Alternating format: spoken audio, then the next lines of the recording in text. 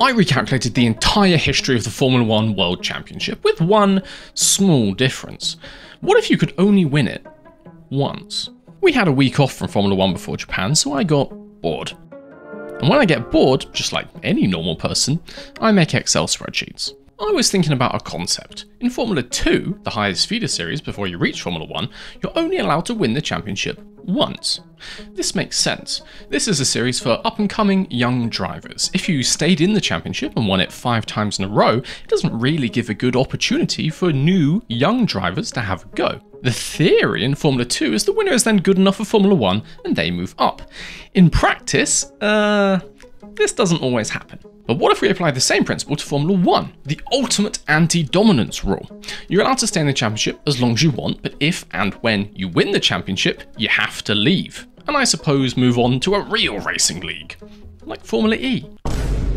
Now, before you leave your comments down below saying, actually, a Formula 2 champion can return to the series after they've taken 2 years away, I know. However, for this Formula 1 experiment, we're not doing that. You win it, you are barred for life. So, what does this do to the history of Formula 1? There's been 74 full championships, but only 34 champions. Obviously, in our experiment, we're going to have 74 different people win it. Who are they? Who wins each year? Do we get any rookie champions? It also raises some more unusual questions about the sport. Who has the most wins all time if drivers like Schumacher and Hamilton leave the sport early? Who, from the 2024 grid, has already been banned? And, by kicking loads of other drivers out, can Nico Hülkenberg finally get a podium? I can also confirm this has some strange effects on the history of the sport. At least one actual champion does not win their title in this system. We're also going to take a look at some of the new, most famous storylines throughout history. The way you do this is very simple. You take the actual results for each race, remove all the existing champions, and then redistribute the points to everyone who's left. Do that for an entire season, and you can work out the new champion, of course, using the point system from the time. Bear in mind though, to work out the 2023 champion, we have to work out the 2022 champion. And to work out the 2022 champion, we have to work out the 2021 champion. And to work out the 2021 champion, you have to work This has some major effects for the Constructors' Championship throughout Formula 1 history, but we are going to ignore that. In this scenario, once someone is banned, their seat is just going to be empty. Otherwise, I would need to resimulate 74 years of driver transfers? I may be crazy, but that's a little too crazy even for me. Both Ferrari drivers are already banned from the sport. Oh well, no Ferraris on the grid then. Sorry. My name is Mr. V. Join me as we dive into a journey through a new history of the Formula 1 World Championship, starting in the 1950s.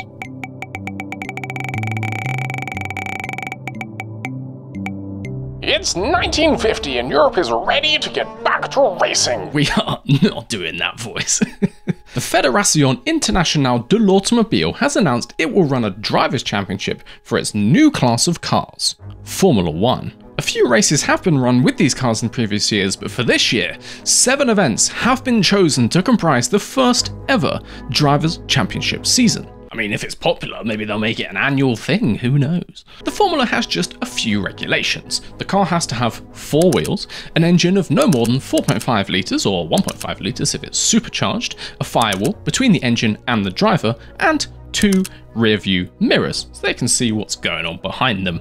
Oh, and also in the interest of competition, the FIA and the Drivers Association come to an agreement that the champion of each year will bow out to give other drivers a jolly good go at the thing.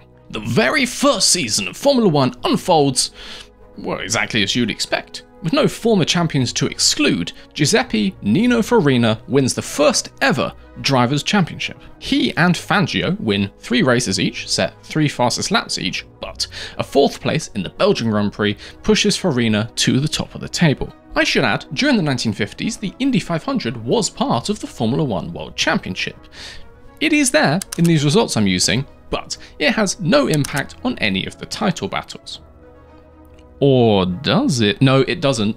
Don't be silly. 1951. Farina is excluded, but this doesn't really change much. Ascari is closer and second in the championship, but Juan Manuel Fangio still wins it. So far, so normal. 1952, and again, not much changes.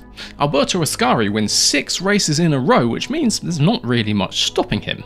3 seasons, 3 familiar winners. This is where the fun begins though.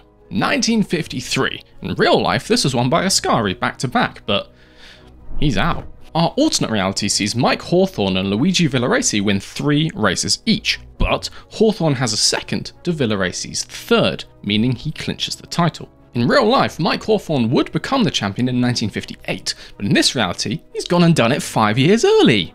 Good job, Mike. I should also add that through the 1950s, you did score 1 point for a fastest lap, same as today. However, we do not have statistics for every driver's fastest lap in every race, only the fastest lap of each race, which was basically always Ascari or Fangio. From 2019 onwards, we're fine, we've got the data, but back in the 50s, we just don't have the info to be able to award this point to someone who didn't actually set it. And so if a champion sets the fastest lap in one of these races, that point's just going to have to be lost to history. If Villaraci had set 3 fastest laps this season, which he may well have done, he would have been the champion, but sadly, we will never know.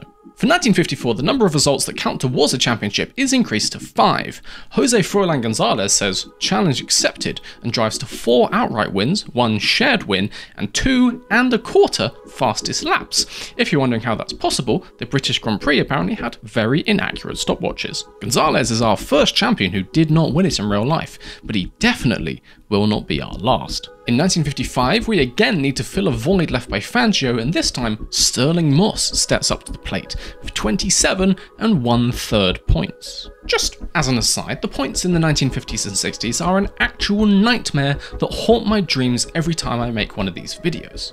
Those of you who have seen my ELO video will know that I have so much fun when drivers share cars back in the day. Lads, just drive 1 car, I beg of you, please. Sterling Moss was one of 3 drivers who drove in the P3 car at the 1955 Argentine Grand Prix.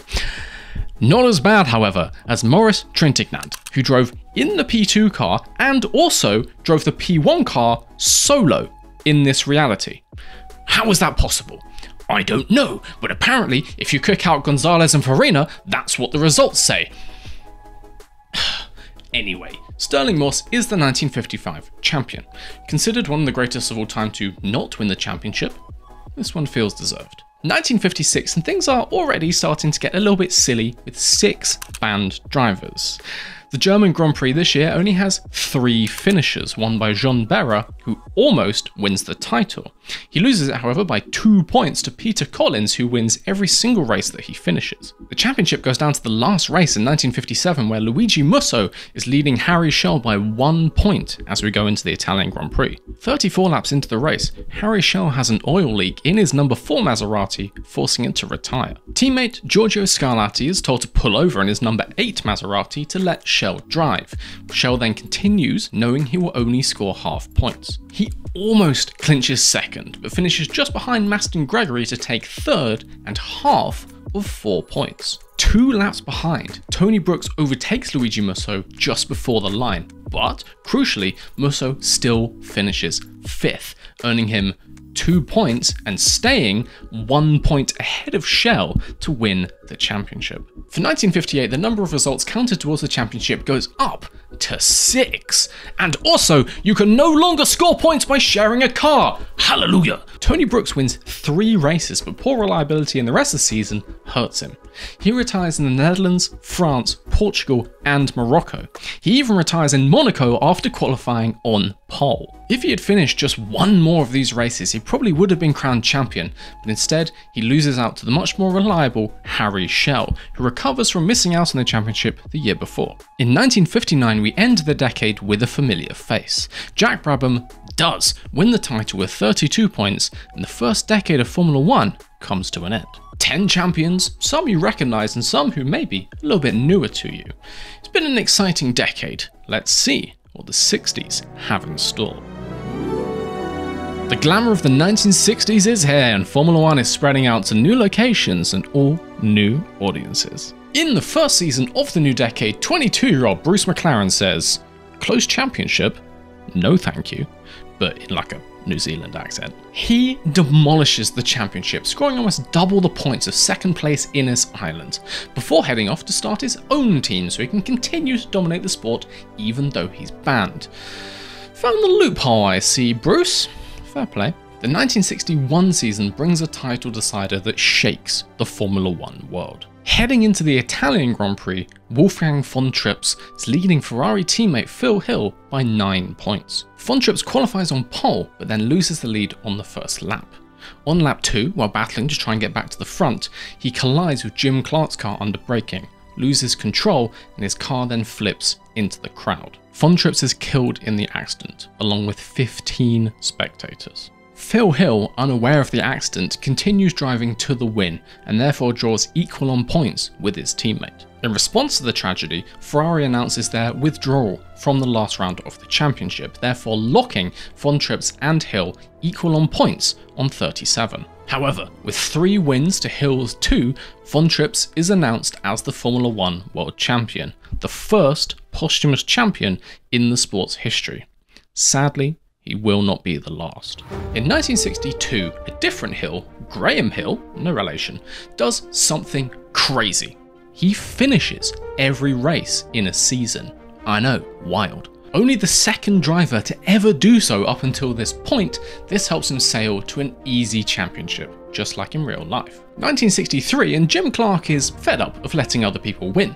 He almost wins 9 in a row, but settles for 7 wins and 2 P2s. Only 6 results counted towards your season points, so this is exactly the same as real life. 54 points for Clark. Pretty hard to beat. 1964, and John Surtees wins the championship like real life. With Jim Clark and Graham Hill out of the picture, this is a one-sided affair. Ginther, Bandini and Gurney are the next best drivers, but they are a long way behind. I would imagine one of them was probably expecting to win the title in 1965 with Surtees gone too, and so they definitely weren't expecting Formula One's first ever rookie champion, Jackie Stewart. His entire F1 career therefore comprises just one season, where he finished second, first, second, DNF, first, DNF. Absolute mad lad. He doesn't get 9 seasons and 3 championships like real life, but Stewart does still go down as an F1 legend. Stewart would remain a permanent fixture in the Formula One paddock, a prominent member of the Grand Prix Drivers Association and a vocal advocate for safety in the sport. 1966 is once again suffering from low numbers of cars in the sport. The Monaco Grand Prix this year only has 2 classified finishers. Bandini wins it, with Bob Bondurant classified in second, 5 laps down. Obviously, this should have been Jack Brabham's 3rd title, but with him out of the way, this leaves the door open for up-and-coming Austrian driver Jochen Rindt to win his title 4 years earlier than real life. In real life, Rindt would sadly go on to become Formula One's only posthumous champion. But in this timeline, I suppose he wouldn't have been in the 1970 Italian Grand Prix, and so wouldn't have had his accident. It's not something I want to speculate on too much, but I am going to say he's not the only driver who avoids a tragic accident in this system. More on that at the end. 1967 goes similarly to real life, except this time Denny Hulme wins 8 races on his way to an absolutely monstrous 76 points. 1968 sees the widespread introduction of aerodynamic wings to the sport, 9 winners in 12 races, and Belgium's Jackie Ickx on the podium 6 times on his way to the driver's title. 1969 is again plagued by low numbers of cars. The Spanish Grand Prix only has 1 classified finisher. Congrats to Jean-Pierre Beltoise, I suppose. The German Grand Prix this year is actually won by a Formula 2 car. 0 Formula 1 cars actually crossed the line in this race. 2 were classified, but both of them retired 2 laps before the end, with one of them being Jean-Pierre Beltoise again in 2nd place. Picking up these points on a technicality helped Beltoise pick up the title from Joe Sifford, ending the 1960s on a bit of a down season. But all is not lost. Several promising rookies coming up through the junior formulas promise to make the start of the 1970s a lot more exciting. A new decade sees new rookies Ronnie Peterson, Emerson Fittipaldi and Clay Regazzoni, among others, joining the sport.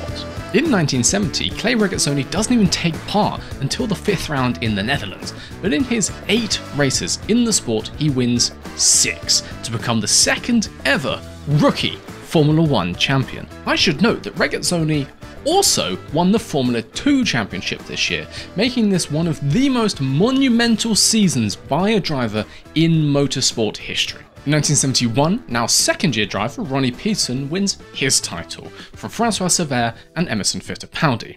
The Super Swede is again considered one of the greatest of all time not to win a title. This one feels correct. 1972, and with other rookie hotshots out the way, Emerson Fittipaldi absolutely dominates this season. A 6-win streak to equal Ascari's record with 2 other wins to boot, and this one is in the bag, much the same as real life. In 1973, Francois Cevert clearly liked the example set by Fittipaldi the year before, and he decides he's going to win 8 races too. However, the season finale, which should have been one of triumph for Cevert, about to retire with the highest win tally ever in Formula 1 history, was marred by tragedy. Cevert had already wrapped up the championship 2 rounds earlier, but was still pushing hard in qualifying at the United States Grand Prix at Watkins Glen. He came off the track just after turn 3, hit the barrier, and was killed instantly. Mathematically impossible to catch, Cevert becomes the second posthumous Formula 1 champion in this timeline. 1974 sees a title battle for the first time in a while in the sport between Jody Scheckter and Niki Lauda. However, an exciting start to the season with these 2 trading wins kind of fizzles out, as Scheckter DNFs the last 2 races and Lauda DNFs the last 5. It turns out that does not help your championship chances, and so Scheckter is the 1974 champion. 1975 is less close, with Niki Lauda proving why he is the favourite for this year, winning comfortably, just like real life. 1976 is a title battle not between Hunt and Lauda, but Hunt and Depailler. Patrick Depailler actually starts the season stronger with 4 wins in the first half, but can't win any more after the Swedish Grand Prix. This allows Hunt to catch up and, crucially, overtake him for the title. The film Rush is still made about these 2, but in this timeline it's a bit lackluster. The 1977 finale in Japan sees Mario Andretti trailing championship leader Carlos Reutemann by 5 points going into the race. Andretti qualifies on pole and Reutemann can only achieve P5. If they finish the race like this, Mario Andretti will overtake him to become the world champion. However, on the first lap, Andretti gets a bad start and is dropped down the field. On lap 2, while trying to fight his way back to the front, he collides with Binder and Takahara, takes himself out of the race, and crucially, out of any hope for the title. Congratulations to Carlos Reutemann. 1978 is revenge time, and this time, Mario Andretti wins it comfortably, 8 wins over the season. He clinches the title in Italy with 2 rounds to go, and so treats the North American leg of the season at the end as a sort of home crowd victory lap, one of the most popular drivers of the 1970s. In 1979, with okay form at the start of the season and riding on the high of his legendary battle at the French Grand Prix, Gilles Villeneuve would have a strong end to the season to catch up and overtake Jacques Laffite for the title. Another highly popular non-champion from real life, Gilles Villeneuve ends the 1970s F1 champion and leaves a lasting impression with his son Jacques. Maybe he'll get into racing too, who knows? It's 1980 and it's all change. Fashion is going crazy, music is going crazy, and Formula 1 isn't sleeping either.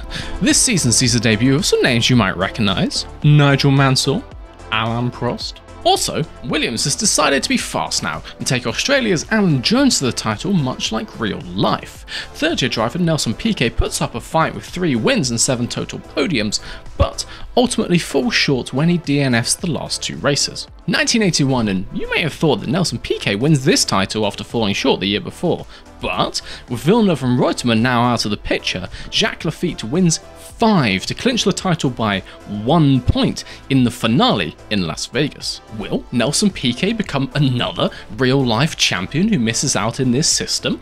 He won 3 in real life, so he's got a few more chances. Let's wait and see. 1982 plays out similarly to real life, with Keke Rosberg becoming the champion after only 2 career wins, a feat achieved by Shell, Brabham and Ickx before him, but becoming a lot harder to do now in the 1980s with more races. 1983, alright, Nelson Piquet round 2, can he do it? The title battle is close between Prost and Piquet, and they go into the final round in South Africa with Prost ahead by 5 points. Halfway through the race, Prost retires with a turbo failure, and so Nelson Piquet only needs to finish P2 to win enough points to win the title. He finishes P3, and crucially 1 point behind Alain Prost for the driver's title. In 1984, despite only winning the opening round, a long string of podiums take Elio De Angelis to the driver's title over Michele Alboreto. Nelson Piquet wins 3 but DNFs 9 races, which severely hurt his chances. 1985, and last year's runner-up Michele Alboreto wins the title with 5 P1s. Second place in the championship? Some Brazilian kid called Ayrton Senna. Who the hell is that? 1986, and once again, Nelson Piquet is involved in a hotly contested title battle, this time with Williams teammate Nigel Mansell. A battle of 2 titans. This one goes down to the final round. Before the last race in Australia, Piquet has 5 wins, 76 points. Mansell has 5 wins, 77 points. Will Piquet lose out again? Mansell qualifies P1, with Piquet P2. However, on the opening lap, Piquet overtakes Mansell to take the lead, with Mansell dropping down to 3rd. The pair would continue to battle for the lead for 64 laps, a nail-biting race, until disaster strikes for the Brit. Nigel Mansell's rear left tyre blows out spectacularly, taking him out of the race and allowing Piquet to cruise home for the championship, the only car on the lead lap of this race. After 9 seasons in the sport and 3 runner-up performances, Nelson Piquet is finally crowned the F1 Drivers' Champion. 1987 sees Mansell return and try and win the title he lost to a tyre blowout the year before, this time against another Brazilian, Ayrton Senna. Senna is ahead by 2 points going into Japan, where Mansell crashes in qualifying, sustaining injuries that will see him sit out the last 2 races of the season. This obviously hands the title to Senna, who wins in likely the 3rd fastest car on the grid. The 1988 season is famous in our timeline for the dominance of the McLaren MP4-4 at the hands of Prost and Senna, but in this timeline, they're both already banned. Despite being quick in the hands of Nigel Mansell, the 1988 Williams was hurt by new engine regulations and would only finish 2 races.